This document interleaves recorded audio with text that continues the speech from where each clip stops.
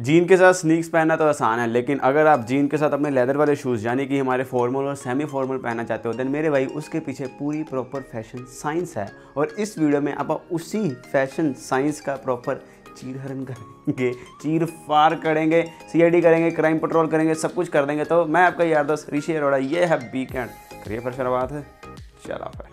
सबसे पहला टिप, अगर आपको जीन के साथ अपने फॉर्मल या सेमी फॉर्मल शूज़ पहनने हैं, देन मेरे भाई एक बात का ज़रूर ध्यान रखना, और वो बहुत बेसिक सा रूल है। वो ये है कि जो आपकी जीन है वो डार्क कलर की होनी चाहिए, लाइट कलर की नहीं होनी चाहिए। डार्क कलर में हमारे कौन से आ जाते हैं, वो आ जाते हैं हमारे ब्लैक, नेवी ब्लू, ऐसे आ जाते हैं। लाइट कलर में आगे हमारे वाइट और स्काई ब्लू। इसके पीछे रीज़न क्या है? इसके पीछे एक बहुत ही सिंपल सा रीज़न है। वो ये है कि जो आपके ड्रेस शूज़ हैं यानी कि हमारे फॉर्मल और सेमी फॉर्मल, उनको डार्क कलर की डेनिम जीन के साथ कैरी करना, उनको पुल अप करना आसान होता है as compare to light colour की हमारी जीन। हालांकि ये कोई प्रॉपर वो फेविकोल वाला जोड़ नहीं है कि ये हाँ एक प्रॉपर किसी संविधान में नहीं लिखा हुआ कि ये रूल है, लेकिन जस्ट कि उसको पुल ऑफ करना आसान होता है, इसलिए ये चीज़ मायने रखती है। आप खुद आसपास देखना, जिस बंदे ने डार्क कलर के साथ अपने फॉर्मल या सेमी फॉर्मल शूज़ पहने होंगे वो ज़्यादा अच्छे लग रहे होंगे एज़ कम्पेयर टू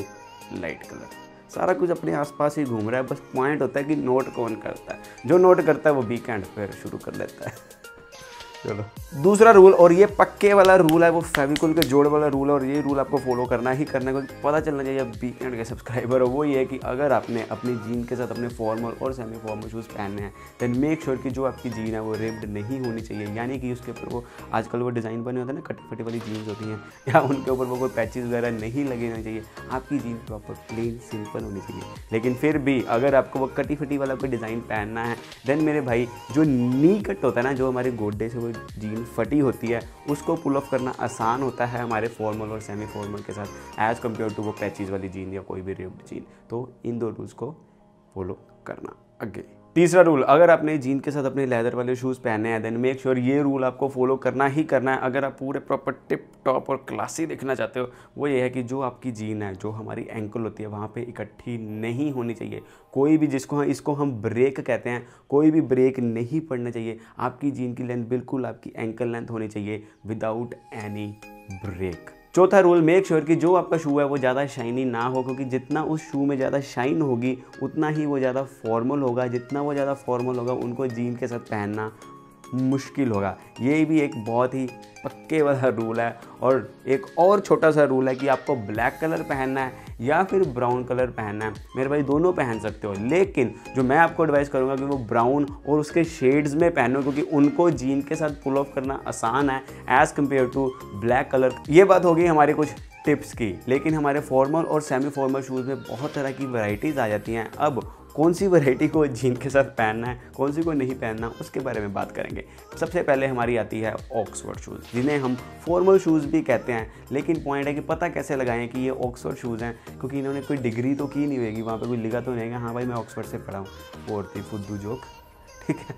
आपको पता कैसे लगाना है कि हाँ ये शूज़ मेरा ऑक्सफोर्ड है? वो ये है कि जो उसका लेसिंग सिस्टम होता है वो आगे से क्लोज होता है और ऊपर से ओपन होता है। कुछ इस तरह से आगे से वो क्लोज होगा, इससे पता चल जाएगा कि ये ऑक्सफोर्ड शूज़ है।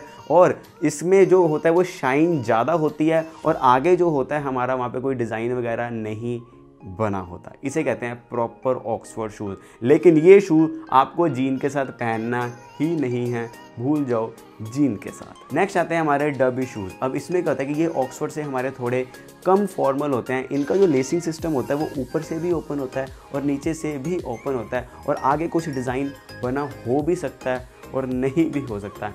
इन्हें आप जीन के साथ पहन सकते हो, लेकिन अगर आपको फर्स्ट शू लेना है जीन के साथ स्पेशली पहनने के लिए, देन मैं आपको डर्बी एडवाइस नहीं करूँगा। नेक्स्ट आते हैं हमारे ब्लोचर शूज़। अब इनमें क्या होता है कि अगर आप पहली निगाह में देखोगे ना, पहली नज़र में देखोगे, आपको डर्बी और ब्लोचर में कोई फ़र्क नहीं नज़र आएगा, क्योंकि इनका जो लेसिंग सिस्टम है वो ऑलमोस्ट सेम होता है। लेकिन फ़र्क कहाँ पे आता है कि जो ये हमारा लेदर वाला पीस रखा होता है, जो हमारा डर्बी होता है उसमें लेदर वाला पीस आगे से जाकर बिल्कुल पीछे से घूम के दूसरी तरफ से आता है। लेकिन जो हमारा ब्लोचर होता है उसमें ऐसा नहीं होता। उसमें जो लेदर वाला पीस है वो यहीं पे शुरू होता है, यहीं पे ऐसे घूम के ऐसे करके ख़त्म हो जाता है। ये हमारे डर्बी से भी कम फॉर्मल होते हैं, इन्हें आप जीन के साथ पहन सकते हो। किनको?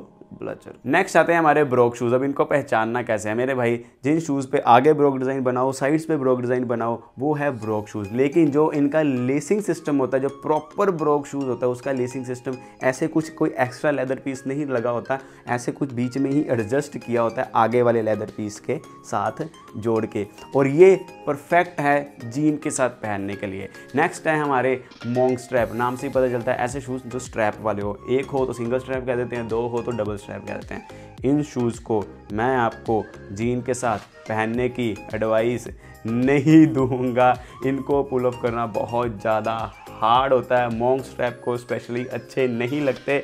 अब आपके पास इतनी अच्छी और क्लासी ऑप्शंस अवेलेबल हों, देन मॉन्क स्ट्रैप की तरफ जाना ही क्यों, जब पता है कि उन्हें पहन के 2 बार सोचना पड़ेगा। ठीक है। नेक्स्ट है हमारे लोफर्स। लोफर्स आप जीन के साथ पहन सकते हो, कोशिश करो कि वो आगे से ज़्यादा पॉइंटी ना हो, या फिर वो चमकीले लमकीले रंग बिरंगे ना हो। ठीक है, इन दो बातों का ध्यान रखना। आगे है हमारे high ankle shoes. High ankle shoes तो फिर सबके प्यारे होते ही हैं, पहनो जीन के साथ, बस जीन हमारी डार्क होनी चाहिए। हाई एंकल तो सबके प्यारे हैं, एनआरआई लुक देते हैं, एनआरआई लुक। तो ये थी वीडियो कि जीन के साथ कौन से शूज़ पहनने हैं, किस तरह से पहनने हैं, कैसे पहनने हैं, कौन से टिप्स हैं। पसंद I like comment share subscribe. मिलते हैं अगली वीडियो में। ये है B cantt, don't forget to be cantt. चलो।